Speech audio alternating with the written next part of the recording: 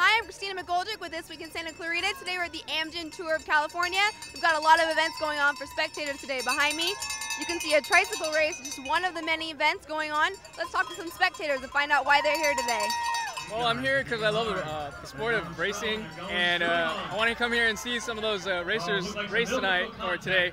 And yeah, I'm all the way from Central Valley just to come and watch the tour. So this place rocks. Guys, what brought you out to this race? I'll ask you, Mark. All of these people. I mean, Lance Armstrong's brought thousands of people to our community. It's just awesome for Santa Clarita. It's a showcase. And Jim, have you been following the Amgen Tour of California so far? Yeah, I have. I haven't been getting any work done this week. Been watching it in the afternoons and then watching the replays. But you can watch it online at the Tour of California. Now I'm here with Tweety Bird, one of the most animated guests here today at the Amgen Tour of California. Tweety, are you excited to be here today? Why is this event so important to you?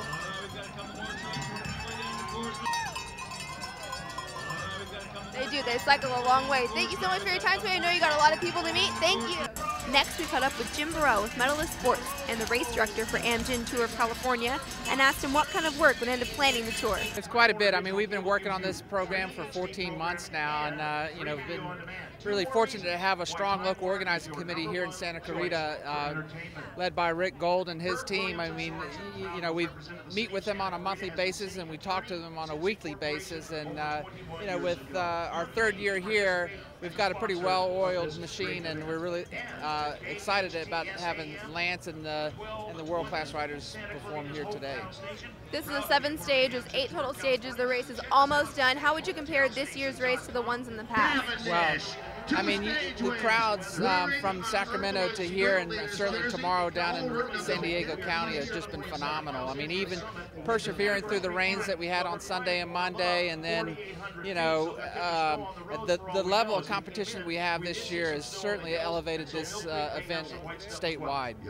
As the cyclists made their way through Autograph Row, we got a chance to talk to Tom Zerbel from Team Bissell and asked him what it was like to race in the tour. The first 3 stages were brutal.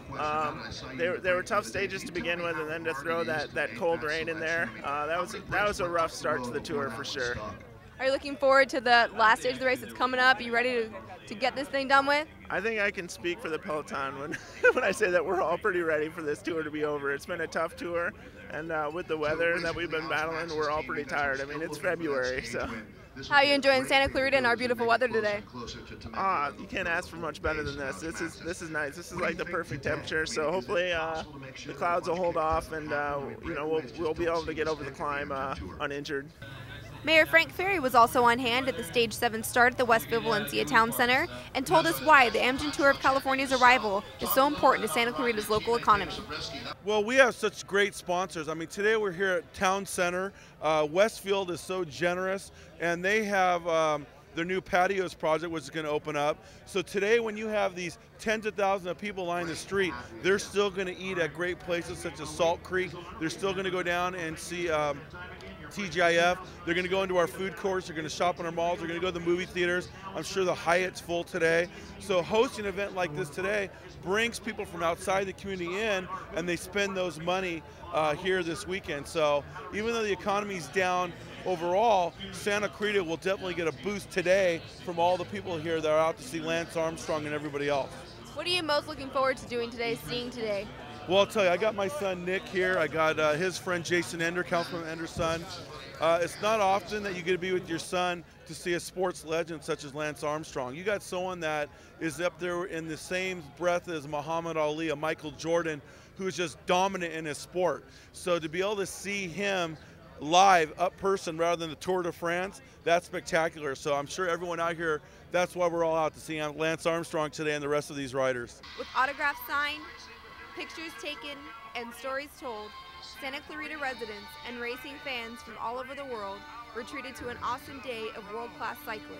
And February 21st will be remembered fondly as the day Lance Armstrong and the Amgen Tour of California came to Santa Clarita. I, for one, can't wait for them to come back. For This Week in Santa Clarita, I'm Christina McGoldrick.